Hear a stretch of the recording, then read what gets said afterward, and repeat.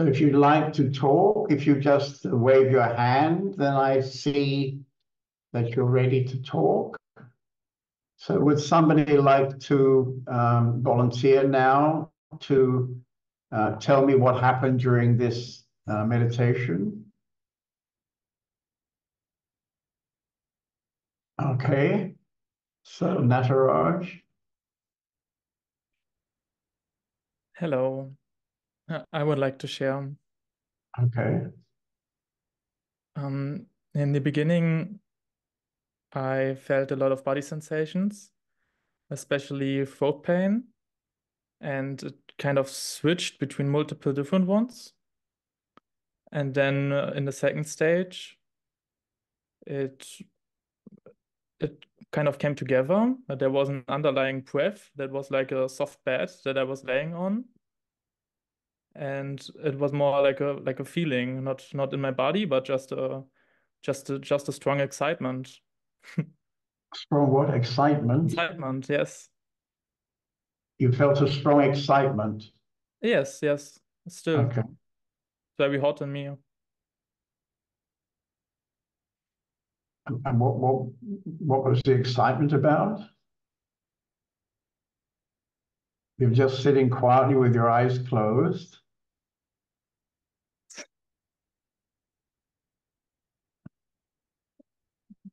I'm not sure. I'm feeling excited the whole day. Okay, all right.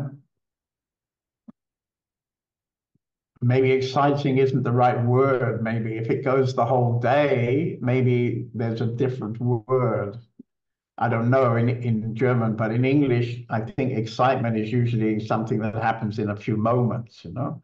So if you've been excited the whole day, I guess that's not for something happening. It's more like something inside you. Is that right? Yeah, it's some energy phenomenon inside me. I call it excitement, but I don't know what it is. Right, right. Yeah, it probably isn't excitement, but I mean, if it sounds like it feels very nice. And does it come with a certain amount of quiet? Are there less thoughts? Mm. I mean, there were some thoughts, but yeah, when there are very little thoughts, it kind of comes out of nowhere, and then it's very strong, and then it comes down again. Right, right. Yeah.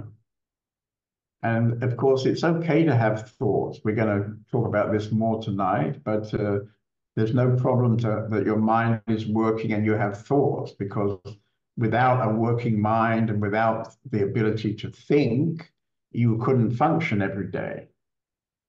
The problem is not that you've got a functioning mind. That's okay.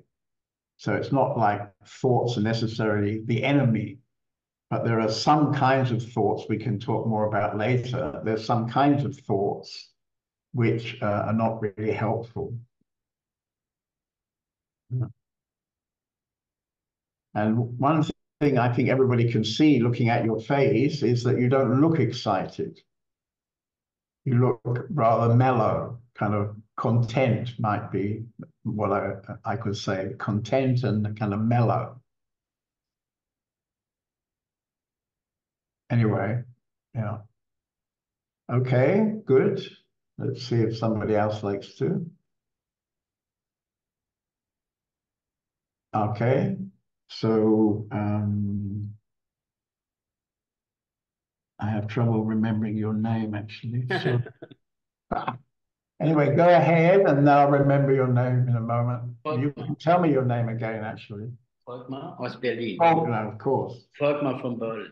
Yeah, yeah. I think of you always as Berlin, I'm afraid, because Okay. I have to give you an easier name, you know? Okay. But anyway, yeah, Berlin. Yeah.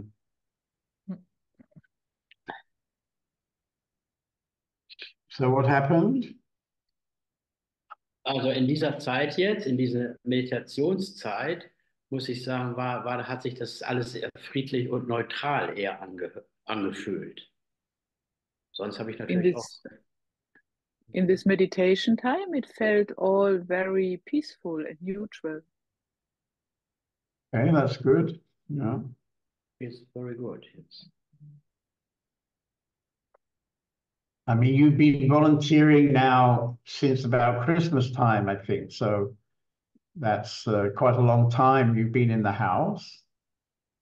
Du bist ja jetzt seit Weihnachten schon als Helfer bei uns im Haus. Das ist jetzt schon ziemlich lange. Ja, seit dem 7. Dezember bin ich hier, genau 2 Monate jetzt. Und es fühlt sich sehr gut hier an für mich in dieser It's Zeit. exactly since the 7th of December. It's 2 months now and it feels very good. Right. You're on your annual holiday. Du bist in deinem jährlichen Urlaub hier. You have to get out of Berlin sometimes. Manchmal muss man rauskommen aus Berlin. Ja, in der Winterzeit ist es für mich sehr schön, jetzt hier zu sein. Ich bin ja jetzt schon zum 4. Mal hier, the fourth time here. And with Rajan and Radha and Nataraj diese Zeit, just nur zu viert, also nur 4 Leute.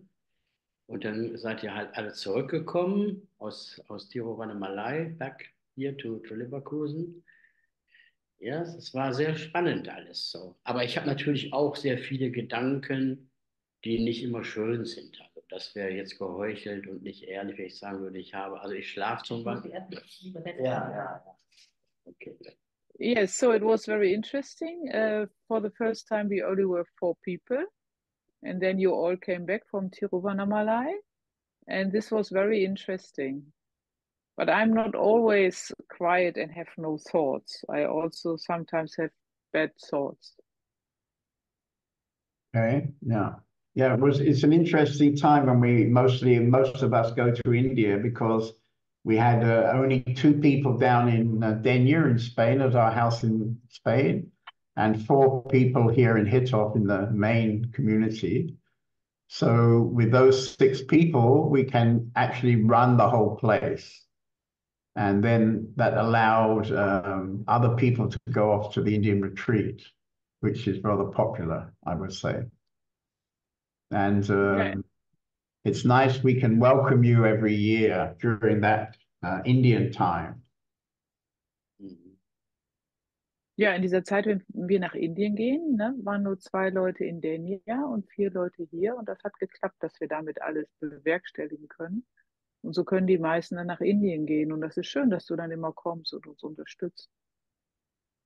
And what do you call bad thoughts? Is that Was your nennst du denn word? schlechte Gedanken? Das hat meist mit der Vergangenheit zu tun. It is mainly to go with the past.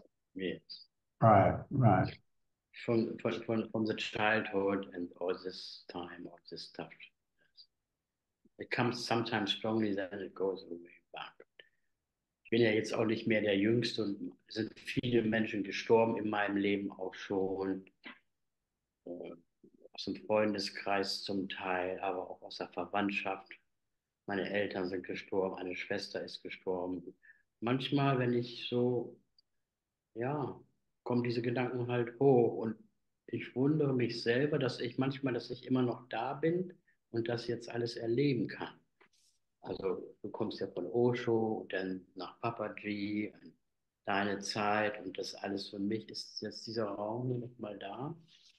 Und für mich ist es schon sehr was Besonderes jetzt in der Winterzeit hier zu sein. Mit den Leuten fühlt sich das ziemlich gut an. Alles sehr authentische Leute, das Warte gefällt mal mir. eben, folg mal, ich Ja. muss mal eben ein bisschen übersetzen, ja.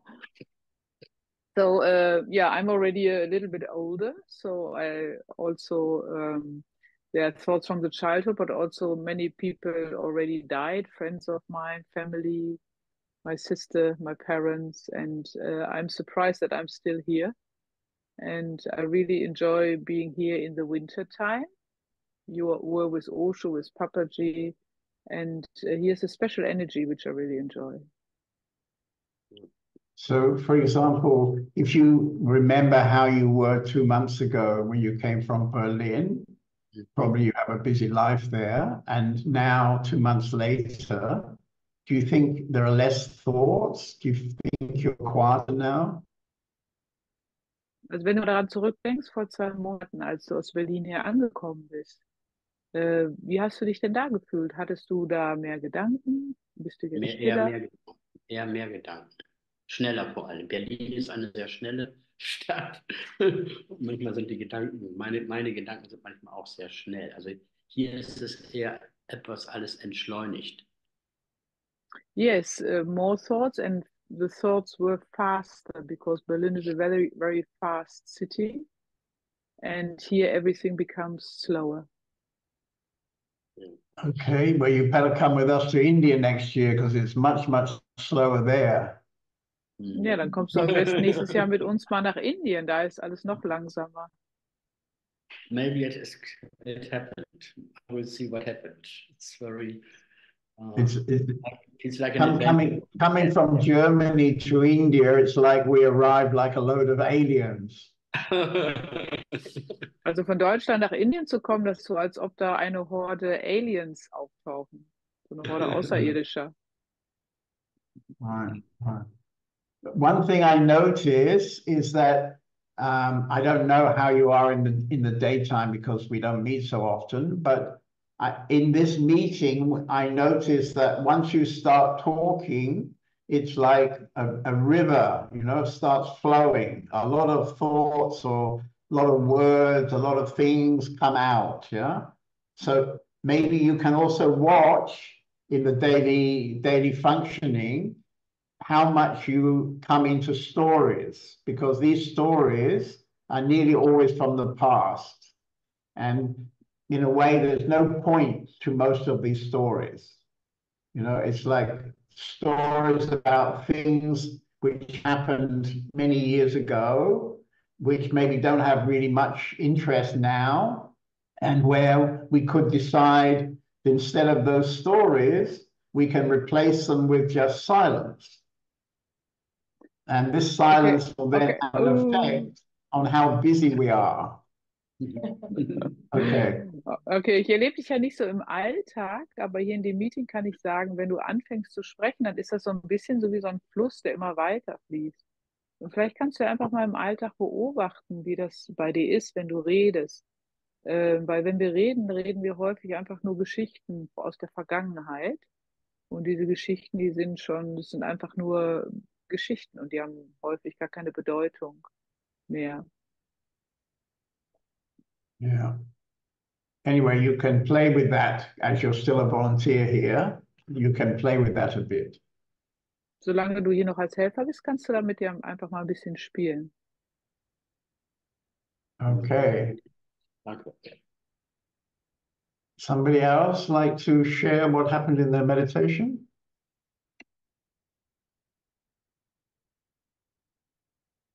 I see we have a couple of our Indian retreat ladies here tonight. Maybe one of you would like to share. You're both looking rather good, I would say. Okay, Mahima.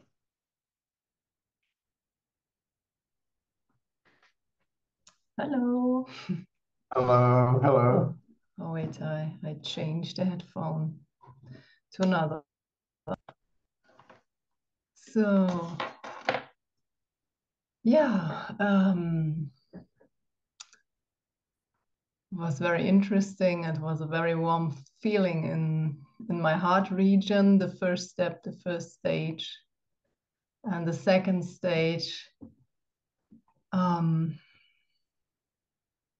There were not a lot of thoughts, but a lot of energy in my head.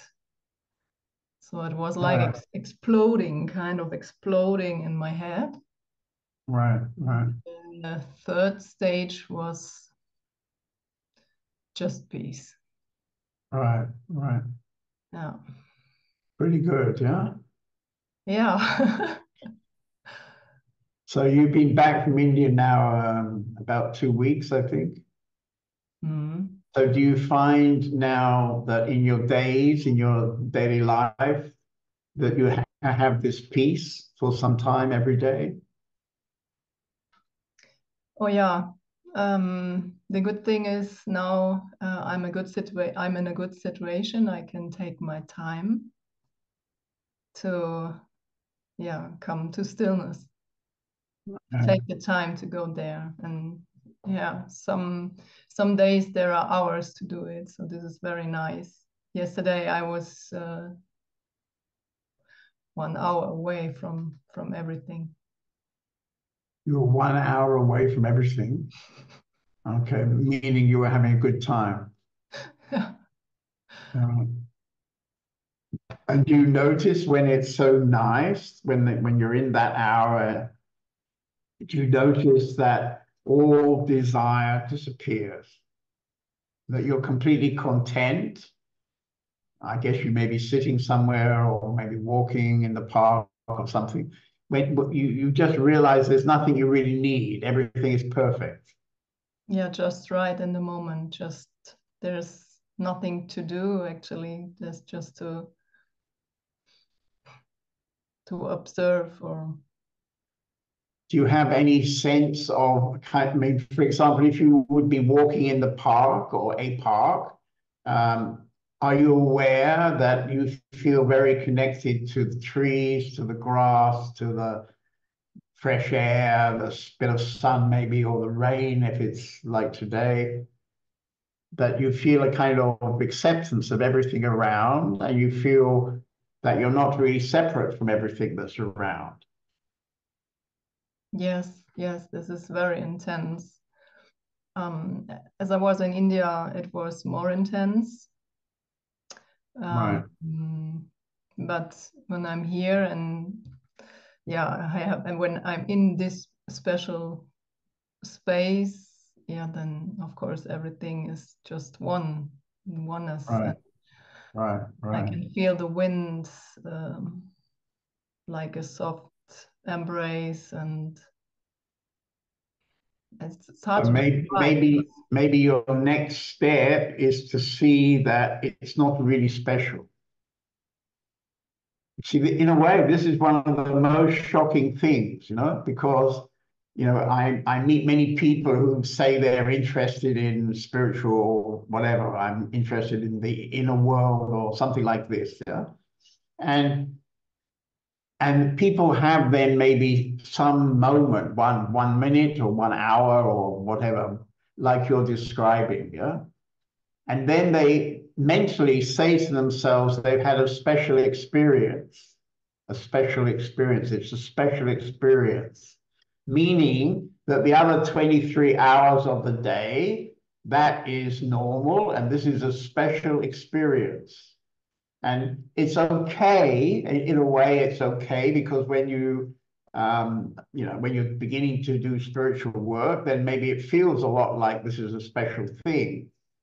But of course, the reality is that it's the opposite, that this beautiful space is the normal, is completely normal, and everything else is something else. I wouldn't call it special because actually it's stuff that we don't really need, most of it. So, I mean, this is also quite interesting that as you understand what's going on, when you understand that this moments or time, 1 hour, 2 hours that you're experiencing each day, it seems in one way special. But gradually, you can maybe take it on as being completely normal. Because basically, when we come onto this planet, that is the normal situation. As you know, I have two little girls in my life, and now because of the carnival time, they spent the whole day with me at home today with their costumes ready. And they're so, how can I say, they're so present in a way. It's a kiddish way. It's not that conscious way. But I'm completely amazed how the whole day, the whole hours we spent together, how it goes it's so quick, because they keep me completely, can you do this? Can you do that? I mean, it's non-stop all day. And it's, in a way, it's wonderful because they take me into their world. And for them, they would never say this is special because this is completely normal for them. In a way, I'm not saying it's always like that. I'm not saying that because of course, things happen in little girls' lives also where they get upset or angry or frustrated or something. But for many hours every day, I get the feeling they're simply living in the self, and it's basically normal for them because they don't know that it's not normal. How would they know? And we kind of clever adults, we are so used to a certain kind of, how can I say, a certain relationship with our ego. What in this film tonight we're calling me. We're so used to being connected very strongly to me that when the self exerts itself, when we're just there in the self, we think this is very special. And I would just make this point that gradually the self can become completely normal again, like it was when you were a kid. And what you need for that is a kind of priority. You need that is important, and remembering stories of life in your tax office 5 years ago maybe is not so interesting, whether you liked it or you didn't like it. So I think it's quite important to have a conscious sense of what I'm saying, because that can also encourage the system, your energetic system, to breathe more in the self, less in the mind, in the thoughts, in the ego.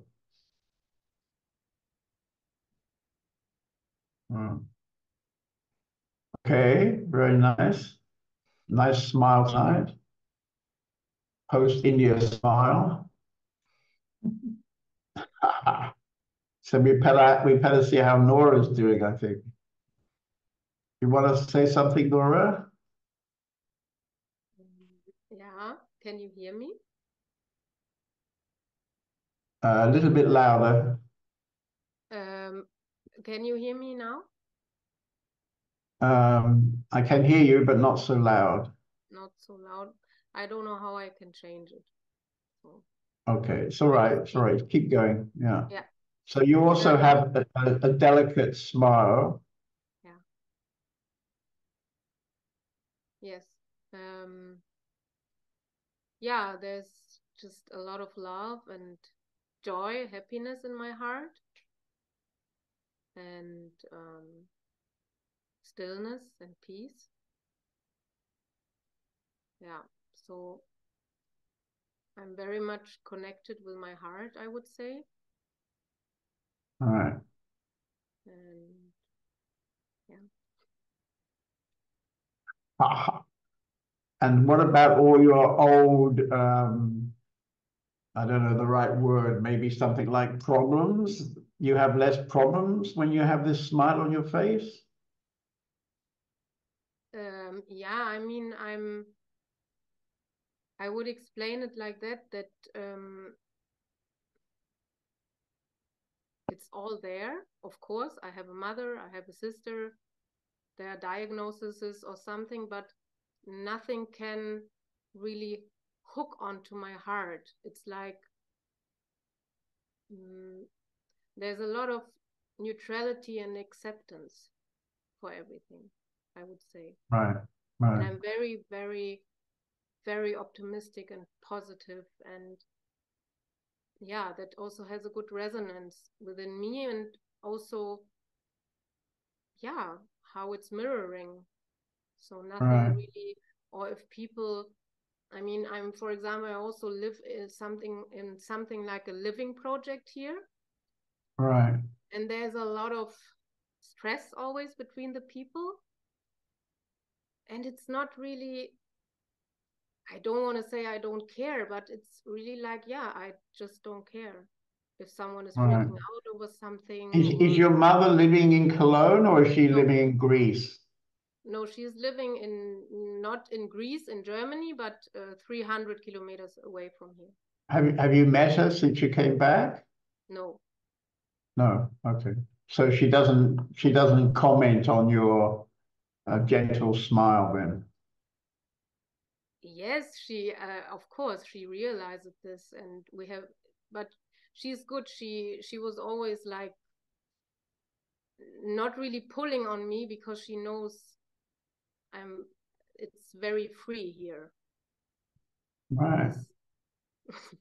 But she's commented and knows or noticed something has changed a bit with you. I think she's also just more in acceptance. We don't talk so much, or we don't see each other that often. So Right. we just said, yeah, do you want to come home sometime? And I said, yeah, sometime maybe. Then she's just saying, yeah, okay.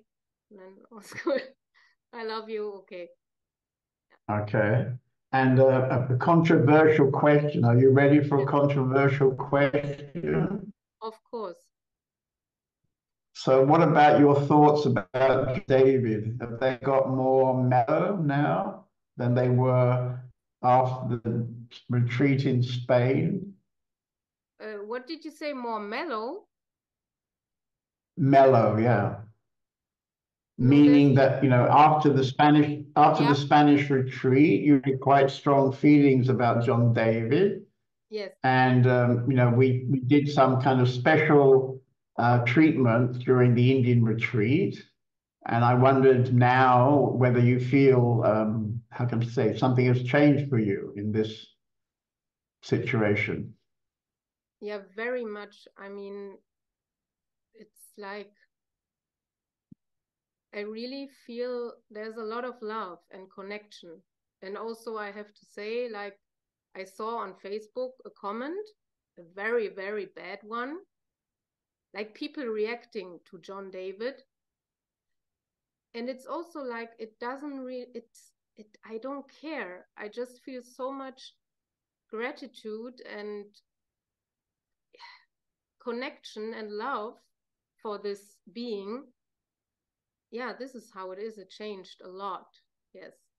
And sometimes I also see your being smiling always in my heart. It's like, since then I see, of course it's your face, what I see, but it's for me, your being and what your purpose, what you bring into this world. Right, right, yeah. Well, that's very nice. And unfortunately, if you offer yourself as a kind of public speaker or a kind of guru who knows something, inevitably that pisses a lot of people off, whether they've ever met me or whether they are just projecting onto somebody who can be projected on. So I always knew 30 years ago when I started giving meetings that meant that a lot of people would get in some ways pissed off about me.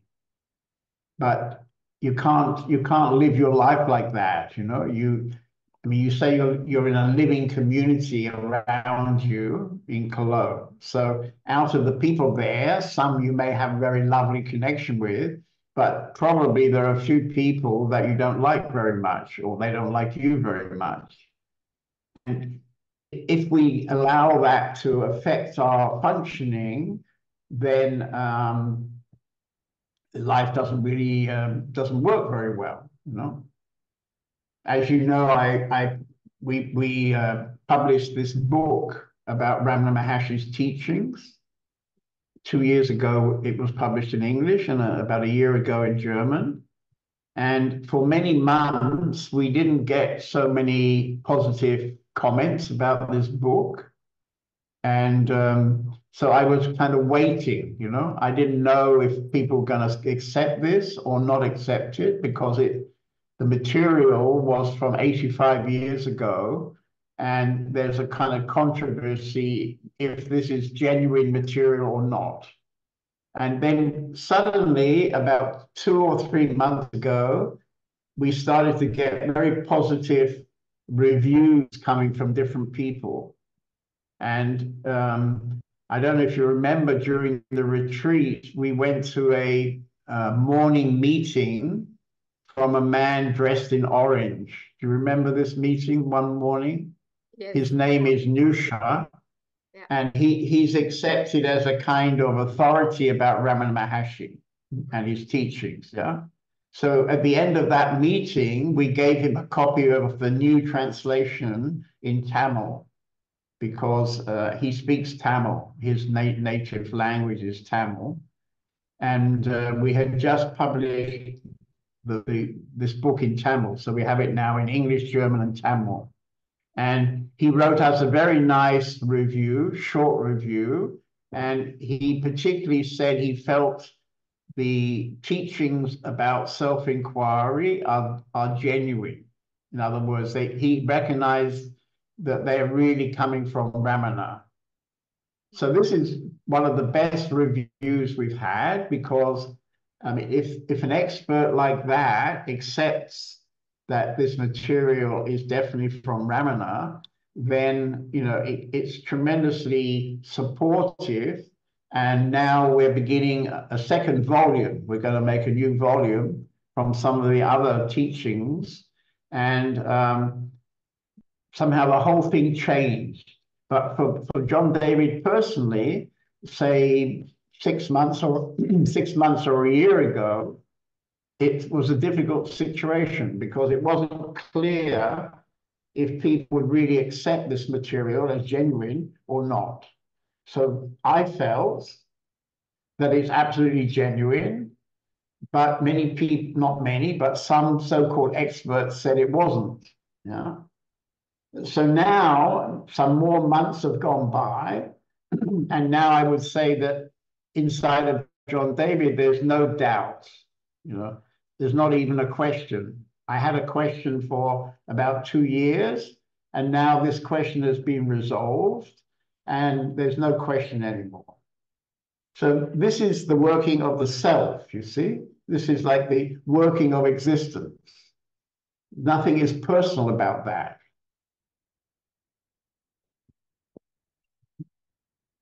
Okay, good.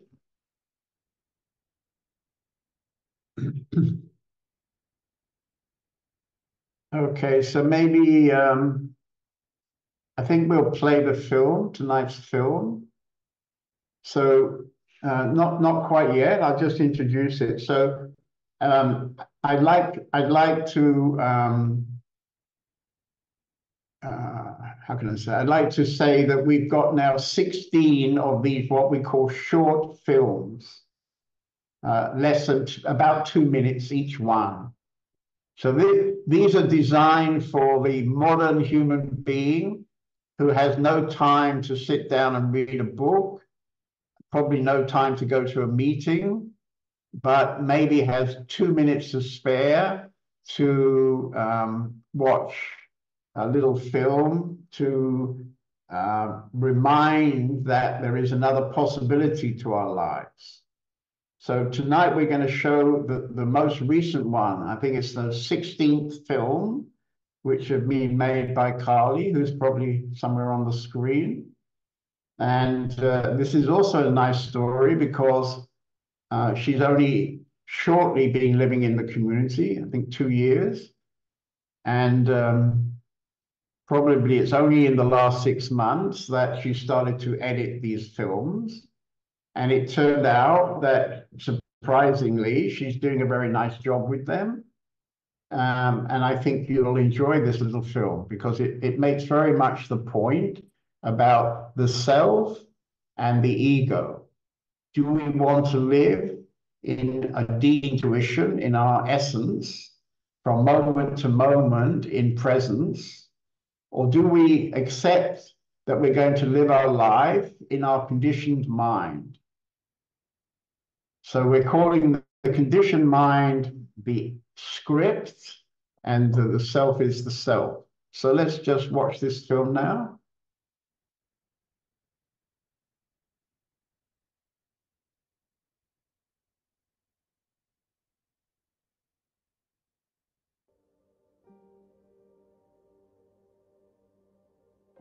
I don't hear the sound. In a way, you could see a human being as a kind of a matrix of two different energy fields. One is the self, which is forever present and is forever constant. And in that sense, you are always right.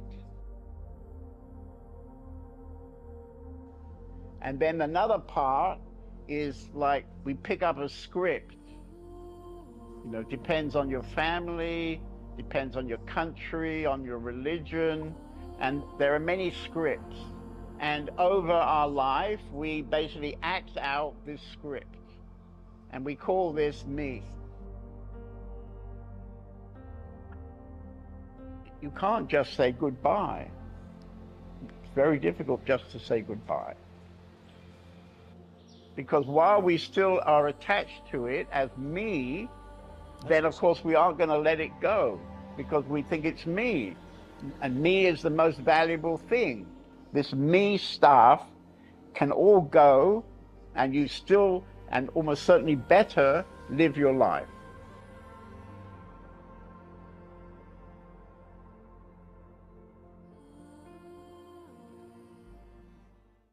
Okay, we'll watch it again in a moment. But before we do that, I'd just like to give some information. So, God, I try again.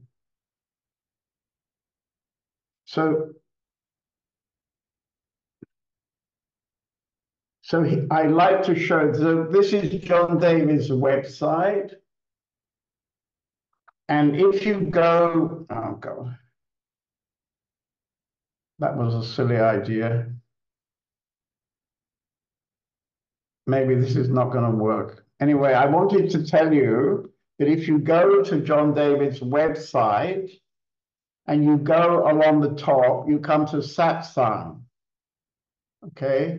Yeah. You come to satsang. And if you then click on satsang, you can come to where it says video. And if you come to where it says video, you can find short videos. So tonight's video is one of these short videos. So there are 16 at the moment of these short videos. Can you bring that up, Owen? If you go to the video page. Okay, go to the video page. Yeah, I'm a bit ashamed, but the internet is a bit slow here, so just okay. How slow is it? patient. Here we go. Okay. Okay. So there you have it. Go back to the menu. Okay. So we have short videos, about 16 of these short videos. Then we have something that is interesting if you don't know John David. Can we click on topic search? Mm-hmm. So topic search is a collection of older meetings. So probably about 6 or 8 years of meetings, which happened here in Open Sky House. And the thing that's quite interesting is we've got a device, a software, which we call topic search. And I hope it will come up in a moment. But basically we have, I think it's 50 subjects like anger, meditation, stillness, the self. So we have a whole list of these things. And if you click on one of those things, then it brings up, immediately the software brings up the films from the past meetings where I talked about that particular topic. So if you want me talking about anger, then this software would give you 3 or 4 films where I'm talking about anger. Can you scroll down a bit? Okay, it seems that the internet's too bad. No. Okay, go ahead to the interview page, yeah? Or just come back to the menu, maybe it's enough. Okay. Okay, so we've also got films. You see that next to topic search, we have climatic films. And you can find all these films on YouTube, but you'll find if you come to that page, there are 8 full-length 90-minute films about spiritual subjects. And we've made these films here in the community over the last years, many years. And then if we go to interviews, that would be a page I would like to bring up, but here we are. So on this page of interviews, we have grids of, here we are. Here we have the Indian masters. So about 15 or so years ago, I traveled in India and I met some amazing spiritual masters, and I made interviews with each master. So on this page, if you click on any of these, I think it's 16 masters, then you immediately get a 1.5 hour, 2 hour video of the original interview I did with each master. And there's 40 masters on this page. So there's 60 hours of Indian and Western masters talking about spiritual stuff. So there's an enormous archive there of, not of John David, but of these masters talking freely about their spiritual teachings, their spiritual understanding. So you only have to click on the photos and the video comes up. So this is an amazing resource. And of course, those films have also been published in various books. And you can see these books if you would go to Open Sky Press website. You can see all the books. Anyway, so that's a little bit of advertising, but I think this is kind of interesting knowledge, because on this page of videos, there's an enormous archive of information. Okay, so let's play the film one more time, Om. Can we do that?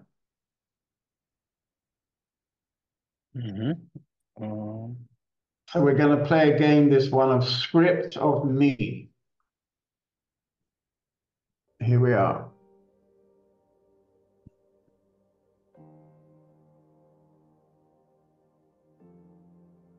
In a way, you could see a human being as a kind of a matrix of 2 different energy fields. One is the self, which is forever present and is forever constant. And in that sense, you are always right. And then another part is like we pick up a script. You know, it depends on your family, depends on your country, on your religion, and there are many scripts. And over our life, we basically act out this script. And we call this me. You can't just say goodbye. It's very difficult just to say goodbye. Because while we still are attached to it as me, then of course we aren't going to let it go, because we think it's me. And me is the most valuable thing. This me stuff can all go, and you still, and almost certainly better, live your life.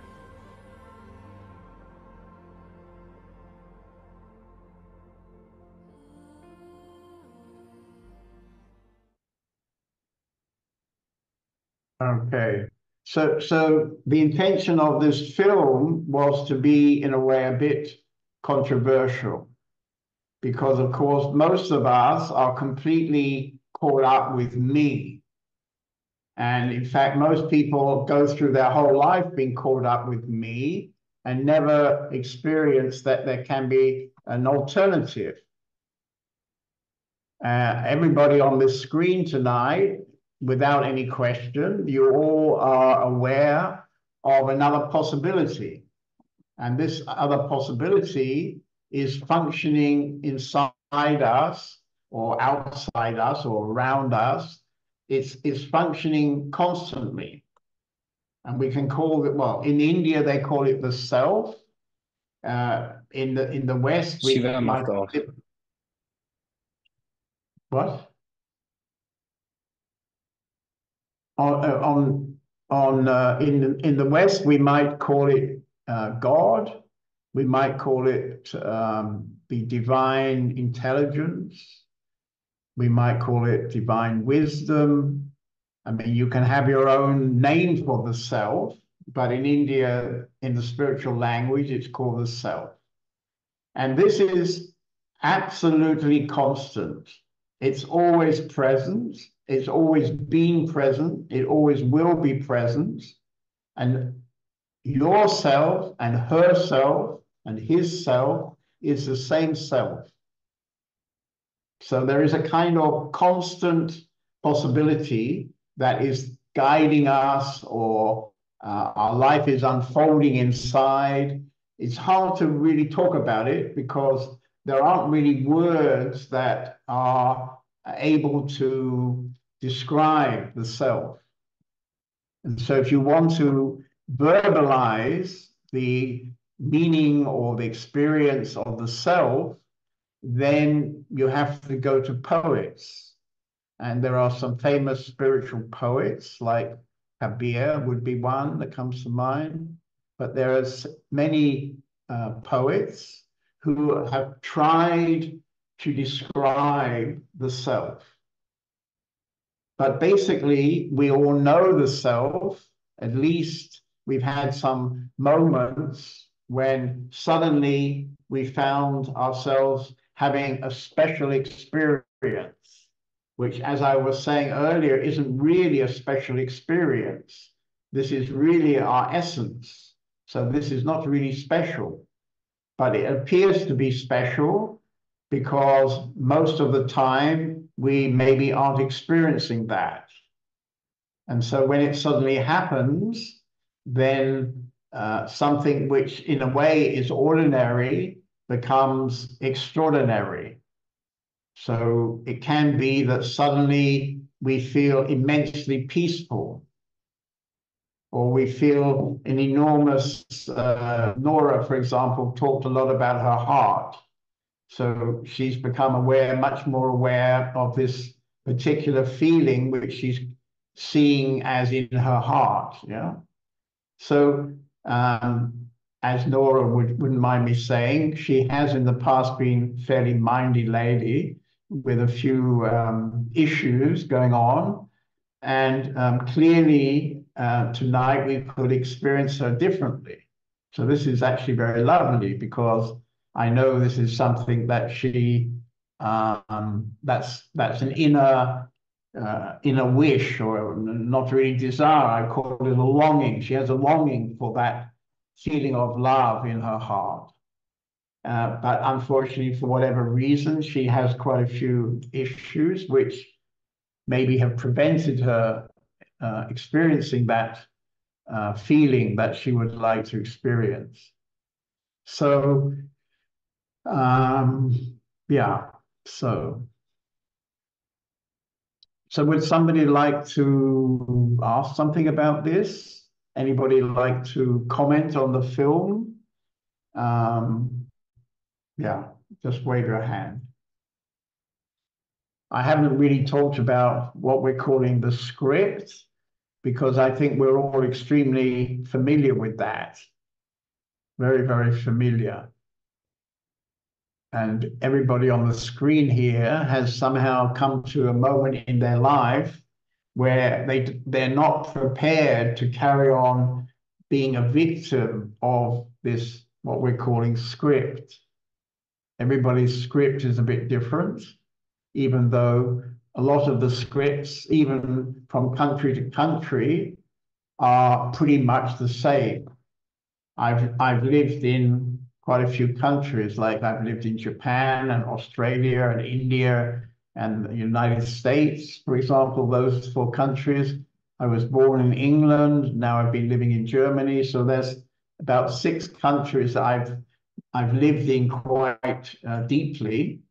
And fundamentally, of course, the lifestyle, the situations that happen between people, pretty much the same in every country, pretty much the same.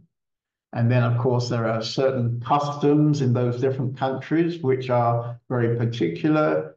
And maybe there is also language which can be more or less sophisticated. So all of that changes the script. But what everybody on this screen tonight has come to realize is that they don't really want anymore to be a victim of the script. We want to move from the script to our being, to the self.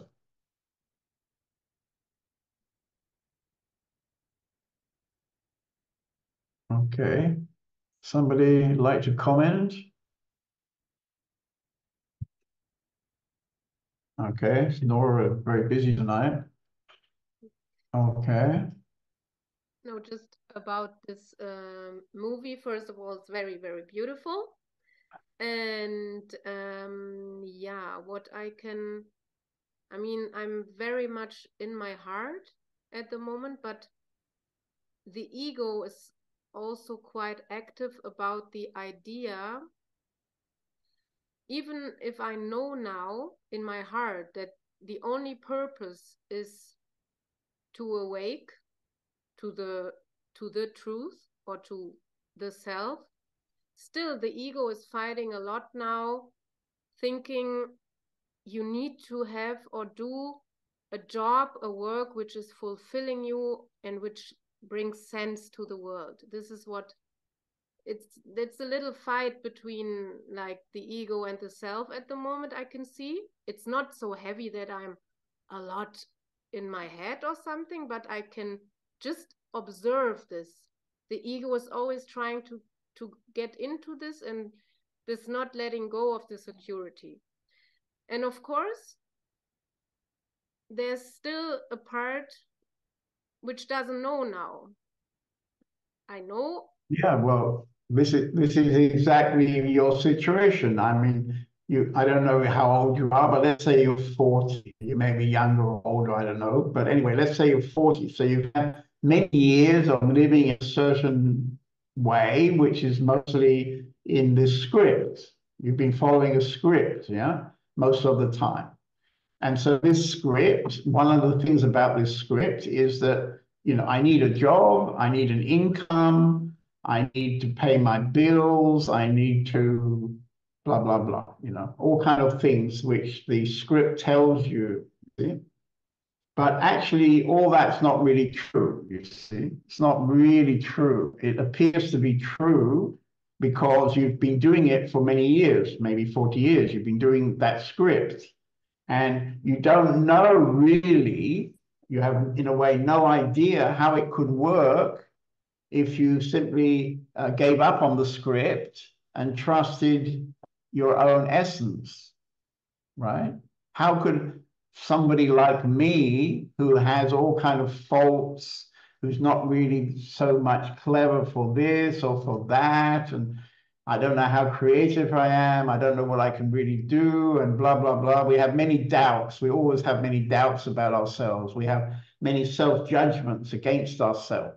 So how could I possibly trust that this person with all those defects, how can I trust that my life can go on in a completely new way, which I don't really know, So how can you go from the style of life, which is the script, to a style of life where you are manifesting the self and living in presence from moment to moment? How can that happen? It's not so easy because you're potentially stepping into the unknown, and actually is also the unknowable. And you're living surrounded, you say you live in some kind of community of people, but also you have your friends and so on, and they're all busy living their scripts. And they can't understand, in a way, why would you not want to live your script? How's your grandmother, and how's your sister, and how's your You know, how's it all going? You know, and blah, blah, blah. And it's an endless game, the script. It's an endless game, you see. And of course, we also, there's nothing, basically, there's nothing wrong in following a script. For example, I mentioned earlier, I have two daughters who are very young compared to my age. Yeah. So today I spent most of the day doing homework. So one had a lot of mathematic homework to do, and because of this carnival, they don't have school at the moment. So they're at home and they both have homework. So I spent quite a lot of the time today doing homework with them. Yeah. And so this homework isn't really difficult. It's very simple for me to help them with the homework. But that's not really the thing. The thing that's more difficult is dealing with their feelings about doing the homework. So maybe they can do the homework quite easily, but they don't want to do the homework. They'd much rather play, you know. They'd rather have their iPad and look at cartoons. You know, they have other ideas about what they want to do, you know. So then I'm in the position of Papa. And so Papa has to be a bit of an authority, for example. Yeah. So this is all part of the script. Yeah. So in one way, you can say that's all script, but in another way, I would also say this has been decided not by John David's script. It's been decided by the self. And if I told the story of how it's happened that somebody as old as me had met a young woman, and together we had made these children, and now they're about to be 8 years old in a month's time, how did that all happen, you know? And if I think about it, I can't really figure it out, you know?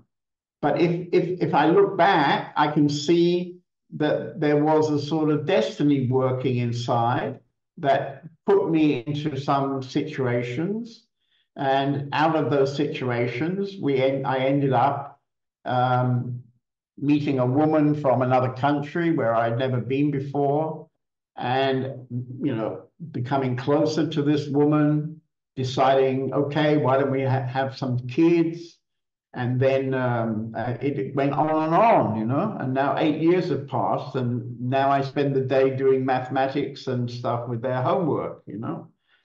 So in one way, this is the script, and in another way, this is my John David's destiny unfolding, you can say, and their destiny also. So this is a little bit complicated to understand about the what is the script and what is the self. And at the beginning of this film, I'm suggesting that we're always right, or if we can always be right if we have a strong connection to the self. If we have a strong connection to the script, and in a way we're not really allowing the self to have such a strong influence. For example, years and years ago, I can remember I was one of these guys, rather mindy men from England, middle-class English man. I used to make lists, you know, all the advantages, all the disadvantages about some situation. So I approach my life very much from my mind. And now I hardly ever do that. Well, I never do that, actually. I can say I never do that. So yeah, I remember, for example, can we have her back on the screen? Can you say something, Nora? I don't know why Ohm is there. Can we have It seems like Nora? she If you say disconnected. something, you'll. Huh? What's happening? It seems she disconnected. She's not in the meeting anymore. Oh, she's not in the meeting anymore. Maybe I Just already said disappeared. something. Okay, well, she's not in the meeting then. I'm actually talking to Nora, but she's apparently disappeared. So, okay. Okay, so, all right. Anyway, Maybe somebody else would like to talk to me.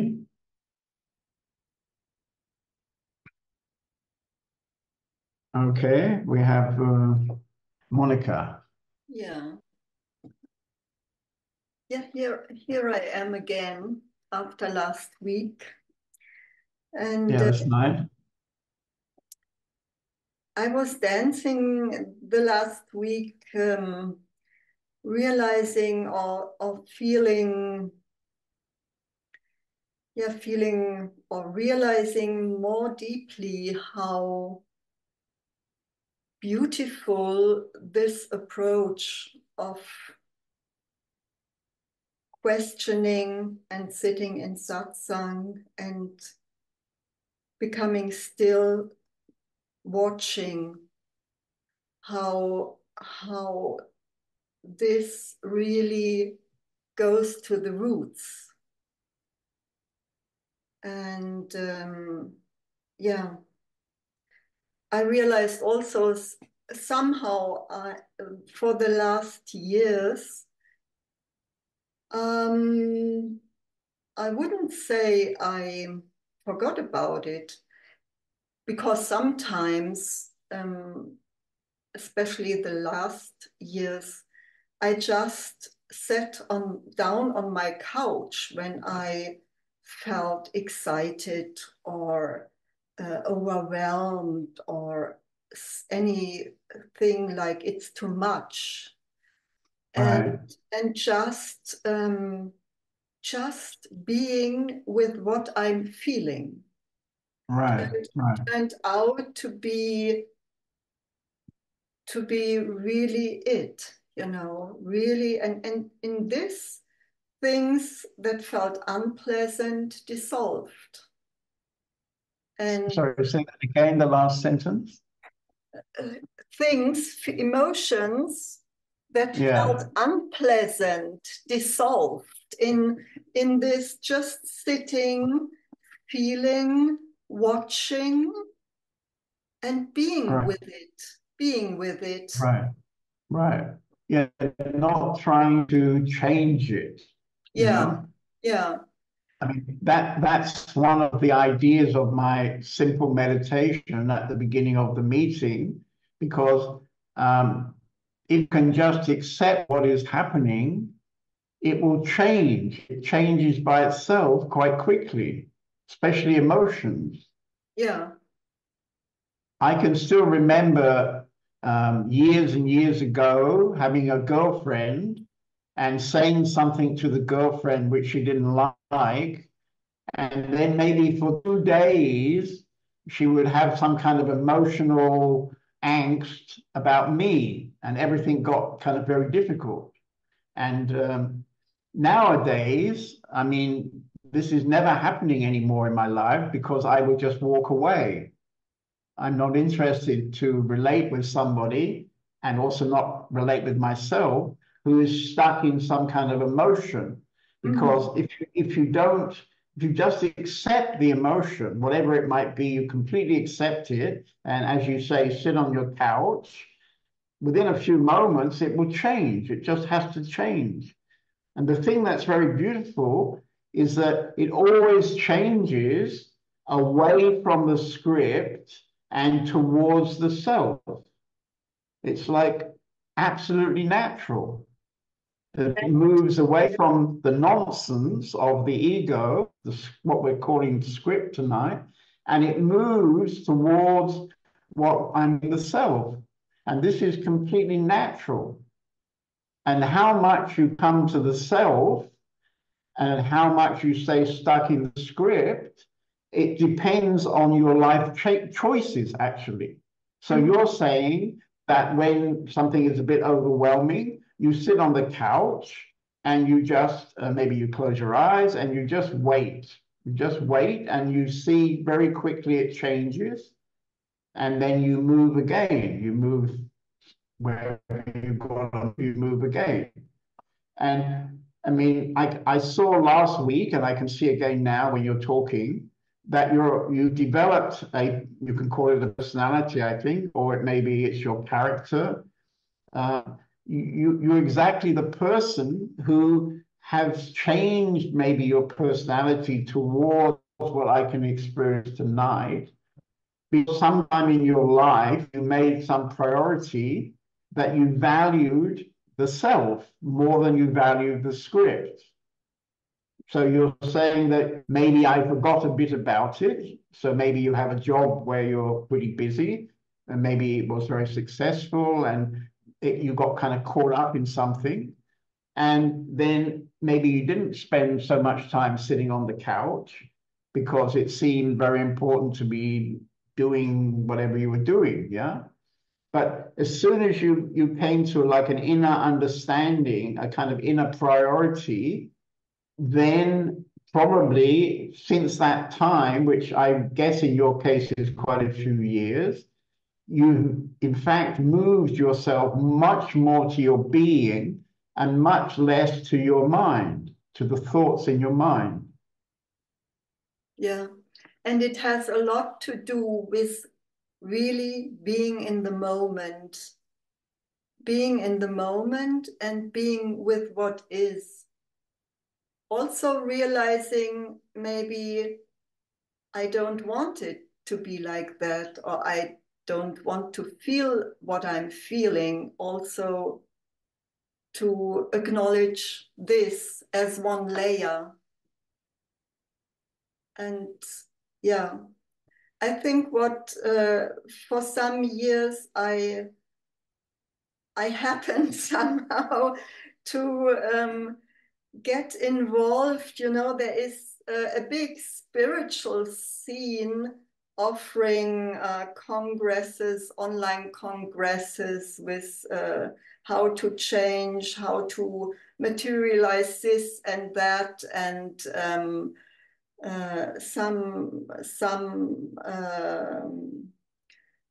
a lot actually. It's so-called spiritual, but in a way it doesn't really touch the core. Right. The core is very simple, you see. These congresses, they always have some sort of theme. They want to teach you how to something. Yeah. So it's actually a lot about doing. I mean, it's spiritual in one kind of sense, but in another kind of sense, it's not really deeply spiritual in my judgment, you could say, you know? Because what is being offered tonight, for example, is something very, very clear and very, very simple. It's who we really are as a human being. You don't need to do anything. In fact, it works better when you don't do something.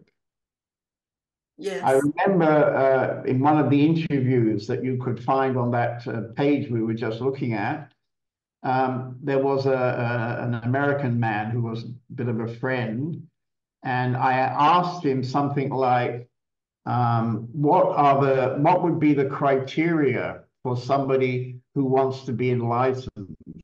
In those days, I still use this word enlightened. I don't use that really anymore. And his answer was completely shocking, you see, because he said, you have to come to the point in your life when you don't want anything from life anymore. See, this is really shocking because, of course, we're constantly busy with getting something. We're constantly in some kind of desires where we want something, you know, we want to get something because we think if we get that, we will be better. I'll be more happy if I get that new chair, which I don't have, or I buy a new dress and I'll be more happy. So we live our lives a lot in the desires. And he's saying you have to come to the point where you don't look to get anything. And this is in a way completely shocking, but if you think about it, it has to be like that, because not, if you like, wanting to get something means that you're surrendering to what is. You mentioned about being present. You're surrendering to the presence which is unfolding from moment to moment in your life. And therefore, you don't need anything, because when you're really present, there is such a sense of nourishment, such a sense of completeness, such a sense of oneness with whatever is happening in your life. So it's a completely another experience. It's a bit like the difference of listening to Mozart or a pop song or something. You know, I don't know how to describe this, but you know, it's a different quality. It's a kind of well, it comes down to consciousness, of course. If you're a person who has been looking and considering and becoming more conscious, then you're putting yourself exactly into the possibility that you can live in a conscious way from moment to moment. And along with that conscious moment is also enormous trust. You find that you can trust your life. You can trust how it's working out. You can trust that next year will be all right, you know. And this is an enormous change from how most of humanity are living.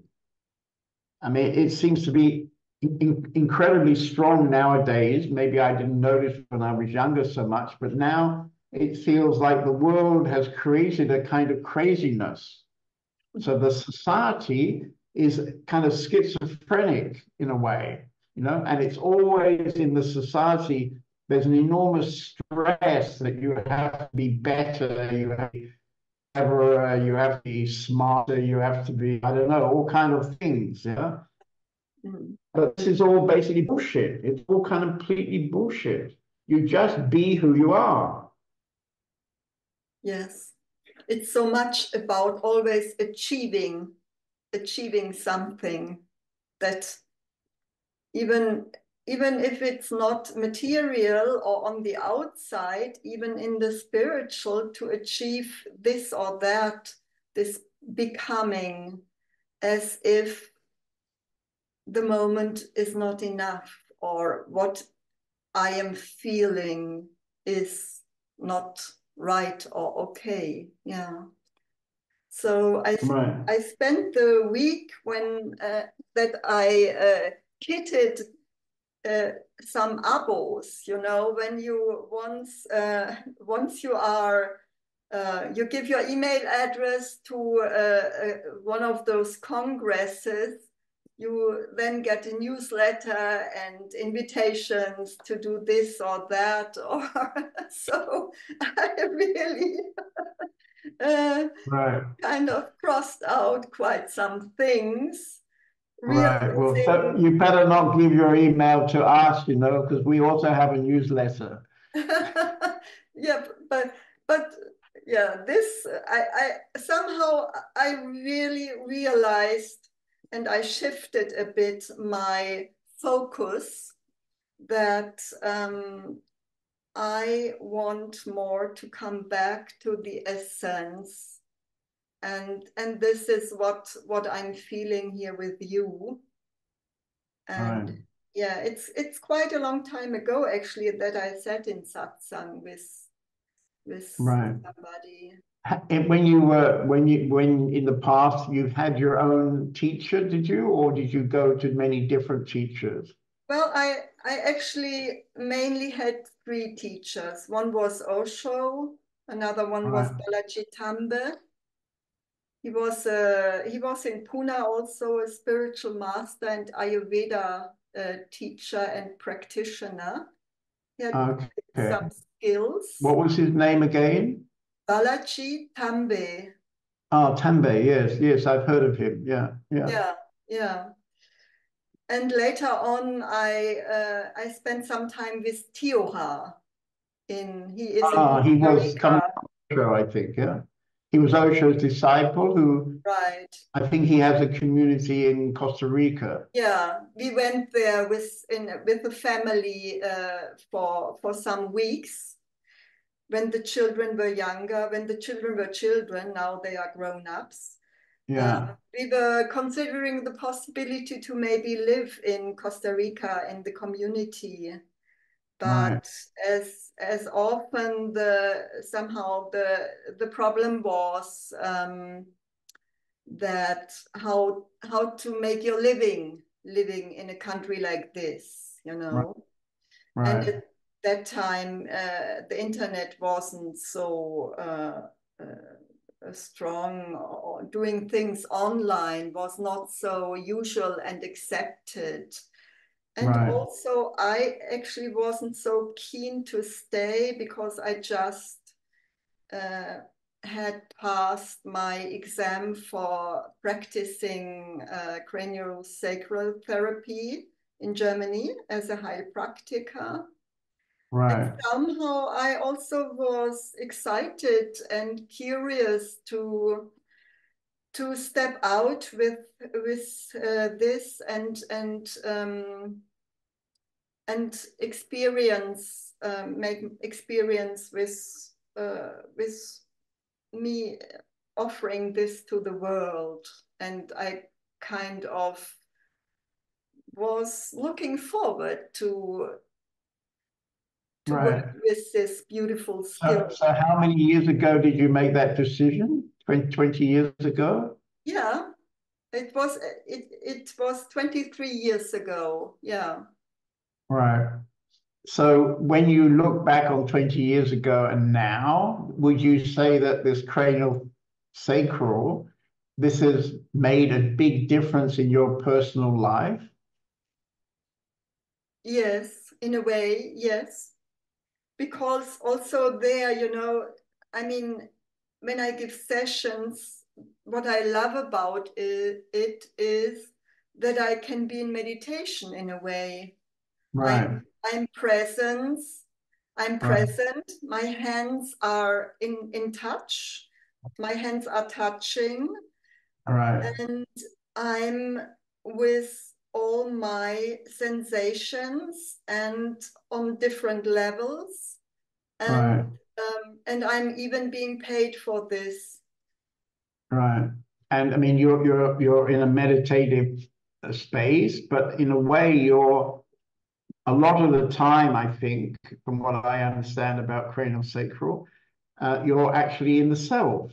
You know, it's Yeah. like you're Yes. in contact with this other person, this other energy system, and Yes. your energy system, and in a way you're deeper than thoughts, you're deeper than the script, you're coming to not no script. And in Yeah. a way, while you're doing that work, I would say very often you're just simply existing in the self, Yes. hanging out in the self. And you've been hanging out in the self for 20 years, and that has a profound effect on you, because I'm very happy we're having this talk tonight, because already last week I saw you immediately as somebody who must be, how can I say, must be right for this meeting, for what I'm trying to share. Or, I mean, you're clearly a very sensitive human being.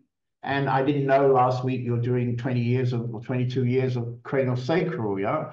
But I've experienced myself this cranial sacral, and it has how can I say it? It's one of the most deep styles of body work, I would say. Yes. Yes. But And when did you spend time with Osho in India? yes, I went to India in 1980.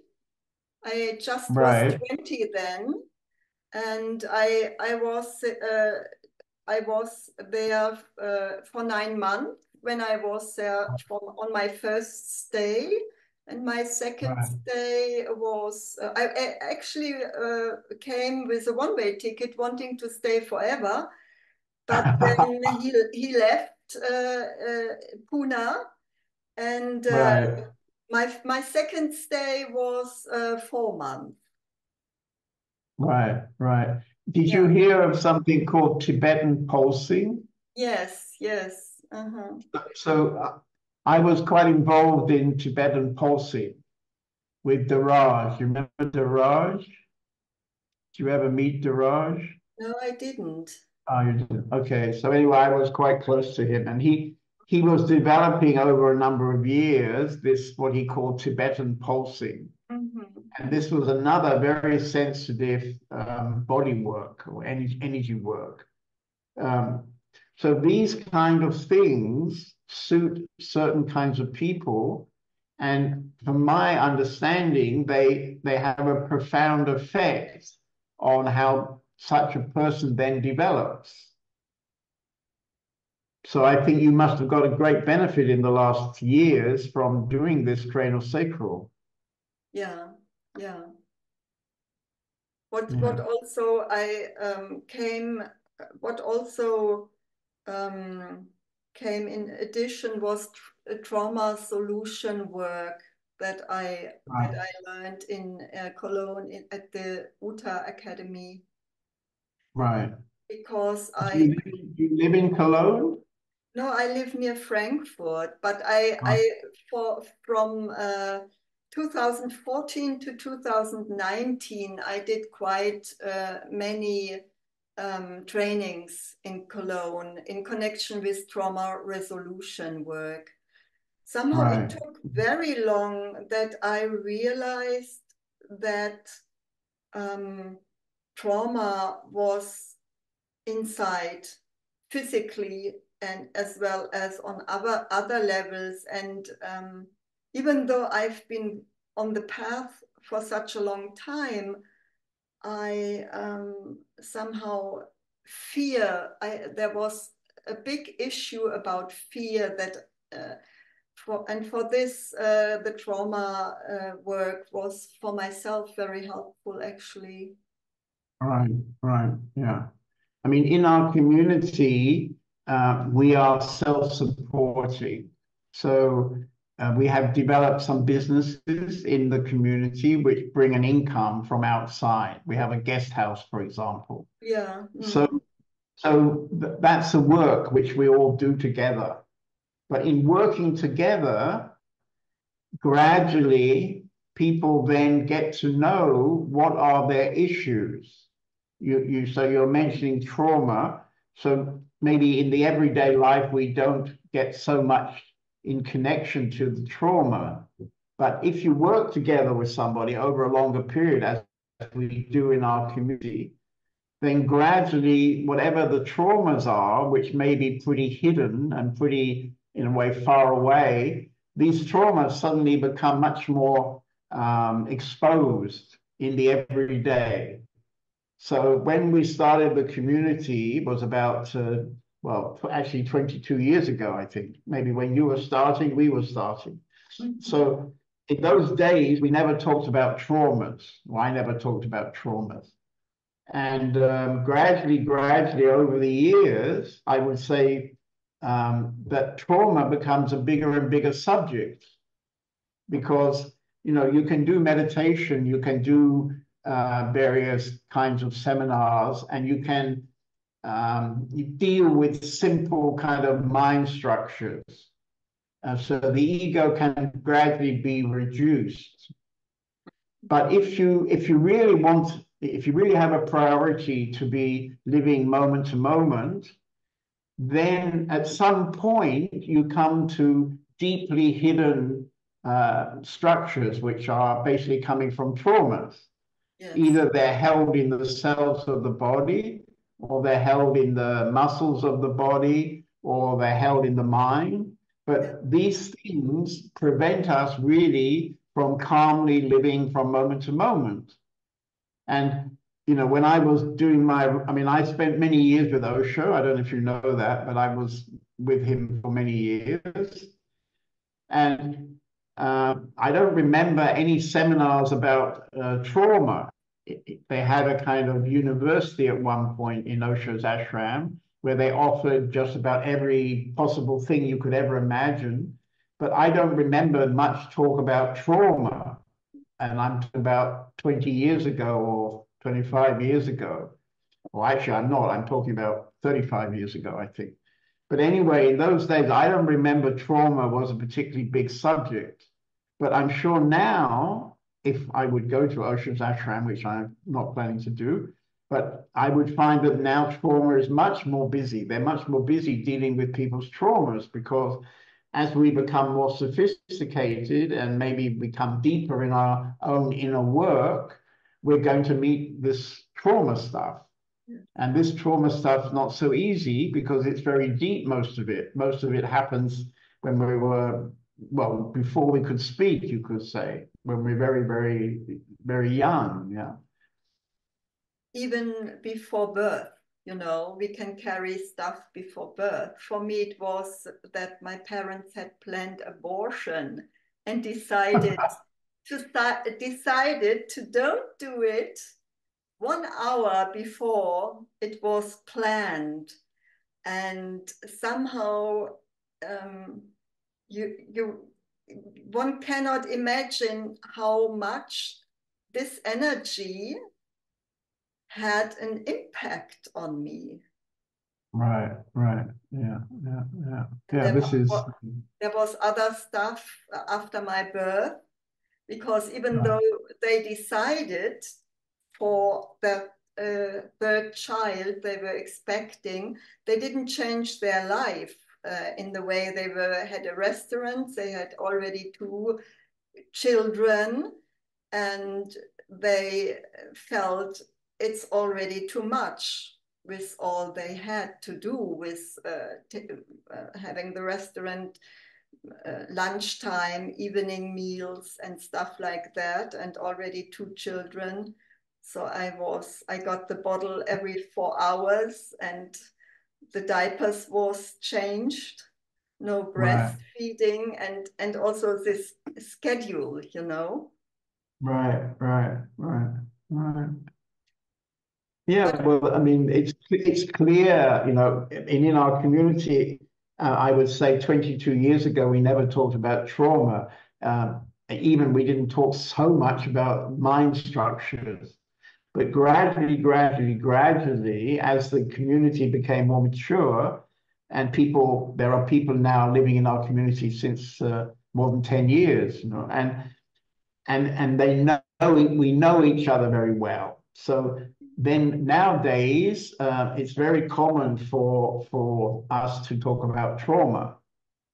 And I think most of the people who have made this priority because they would like to really live in the self and not in this script, they've come to understand that what's going to happen at some point is they're going to have to deal with this trauma things, because actually these traumas in the end are maybe the final kind of barrier to being free, because you can't be free if you've got some deeply held situation which makes you respond in a particular way.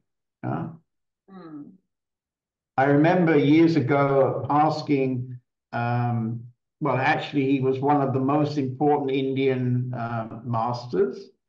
I asked him about the fact that very often I experience people projecting a sort of male authority issue onto me, because I become everybody's sort of daddy in a way. Yeah. And I asked him about this.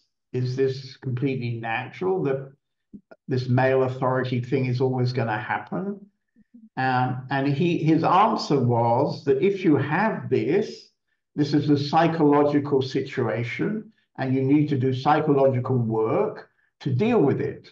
Because as he said, the teacher wants to show you that you are the same as the teacher. The teacher is not trying to show you that he's better than you. Any true teacher wants you to realize you're the same, you have the same quality as the teacher. So there's no question about a kind of authority, a male authority. So if somebody has that issue, and in our community, I would have to say I've experienced many times that people have projected onto me that I'm their how can I say it? That they project onto me some kind of authority because I'm currently in a position of authority. So yes, I'm in a position of authority, but I'm not trying to show that I'm better than everybody. I'm trying to show everybody that we're all the same. And when we understand we're all the same, this is actually an enormous, deep understanding, because then many things can happen which can't happen if you're completely busy with the script. Mm. Yeah. Mm. But what we've also discovered, and if you're offering sessions to do with trauma, you must know this, that sometimes these things can be very strong for people.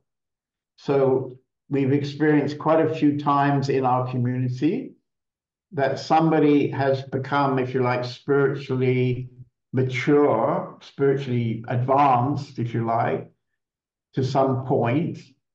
And then they've got in touch with some, what I would call trauma, but maybe they didn't see it as a trauma particularly, but something has started to happen. Something is like set off inside them. And then quite quickly, they don't like it and they don't want it, and they've left the community. I call this ego war, because it's like you come to a point and then the fear, the pain, whatever it is that gets created when you, if you're like open to some sort of trauma, gets too much. And then you don't like it because anyway, you didn't come to a spiritual community to feel pain. You came here to feel happy, more happy. And then people just leave. And to me, this is extremely sad, because when somebody who's matured and has got some a deep understanding, I've come to understand that inevitably you're also going to have to come to your traumas, and you're going to have to deal with the trauma. You're going to have to feel some pain of the trauma. But the prize, you could say, is the possibility of becoming really free. So how can I say that the possibilities of it are so incredible that the pain is not really that much of a problem. But because people don't know what could be the prize, the pain seems too much. Yeah. Just recently, in the last month, we lost the guy from our community who's, everybody liked very much, and who's has a very big potential. But he came across a trauma, and this in the end got too much for him. And he quit. He just disappeared from one day to the other. And when this happens, I feel very, very sad, because if you run away from something like that, where are you going to run to? You're always going to have to run. I mean, there's no place to run to, because it's you. You can't run away from yourself. And I think you often have this experience with some of the people that come to you. I mean, yeah, I can imagine that in a community setting, it's different than in a clear therapeutical setting, and trauma also, what I love about it is that it goes in really small steps, because it's important to avoid that something so overwhelming is coming up, that the person is so much kind of flooded with emotion. And in this, I can imagine that there is no capacity to look at what is happening from above, that there's no distance. Right. To see, to look at it, that the ego is so involved with the overwhelming emotion, that it's a way of the old pattern then of protection by leaving comes through and is dominating then the person. Right. Yeah. Actually, it's the structure of the child in a way that also separated, or but it looks a bit like an old pattern comes in, and that the Anyway, person. we're a bit running over time right now, but what I would say to you is if you have some holidays, we can provide you many patients to do trauma work. Even You're though always welcome. You're always welcome. yeah, thank you. I actually I'm considering if maybe I could come in March. There are a few holidays, not in March, in May. There are a few holidays in May. Okay. Okay. Well, in May we have I think it's about 10-day retreat in Spain at our house in Spain. Mm-hmm. That might be attractive to you. You can find it on the website. And at Easter we have I think 3 or 4 days retreat, which is what the end of March. Yeah. Anyway, we'd be very happy to see you, and we have actually a lady in our community who is doing trauma work with the people who live in the community. Mm-hmm. Mm-hmm. Yeah, I'm beautiful. sure she'd love to Great. talk to you. Yeah. Great. Yeah, I'll be coming. I will be coming to Hitdorf then within the next month. I will see. Maybe in May would suit me. Spain would not would be a big trip, you know, for me. These 10 days, but we'll see. We'll meet again. I mean, another thing I could invite you is that I have a group of students who are not living in the house, but like to have a more close contact to me. We call it Sangha group. Mm-hmm. And we meet every 3 months for 1 weekend. Mm-hmm. And our next meeting is, I think, the first weekend of March. Oh, So maybe if you would like to come to Hitdorf, that weekend could work for you, because the first weekend is like an invitation weekend. You don't have to commit to anything. And then after the first weekend, if you would like to become involved, then you commit for a year, I think it is. I don't know exactly. But yeah. that would be a good weekend where you could meet some of the other people who I think you would easily get along with.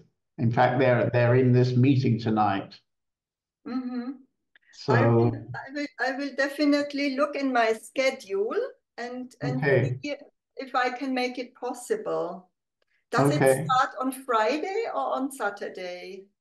It starts with dinner at 7 o'clock on Friday.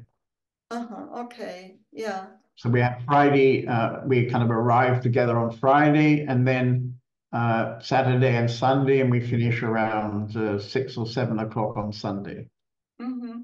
Yeah, that sounds really that that resonates a lot for me. Mm-hmm. Okay, well, that would be really nice. Yeah, Yeah, I'll ask Indira to send you some details for that weekend.